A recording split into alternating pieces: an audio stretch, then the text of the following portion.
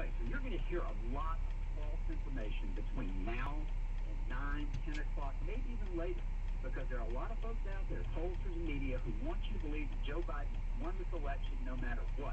But everything I've seen so far leads me to believe that the president is outperforming Joe Biden and outperforming his expected numbers in virtually every state I've looked at. Okay, I just got this. We already had hit 81.7% turnout, Republicans have, which was the whole 2016 turnout. That was the entire total. As a frame of reference, in 2016 at this point, there was a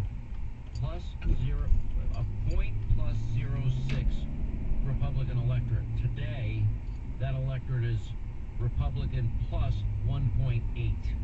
The Republican Democratic advantage is now 190,901.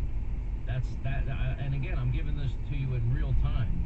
Robert Cahaley is with us with the Trafalgar Group. You've been watching all these numbers all day. You've been watching the turnout models. What are you seeing? I like what I see in Florida, and I love what I see here in Georgia.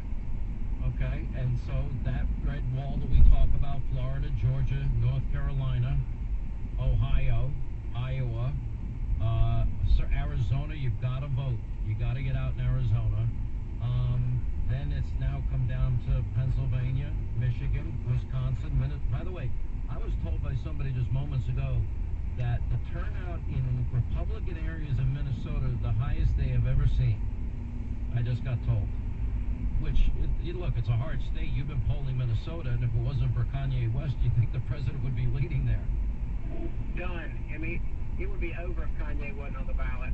I mean, we have him, his last poll is at 3.3. I don't think he'll do that. I've got a good reason to believe that he'll drop to around 2. But, man, if he wasn't there, I think that one will be over.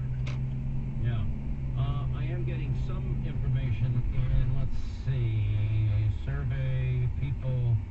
All right, no surprise here. President Trump has a path to 270 electoral votes.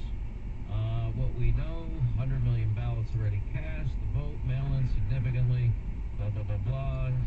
Biden is winning in the early vote.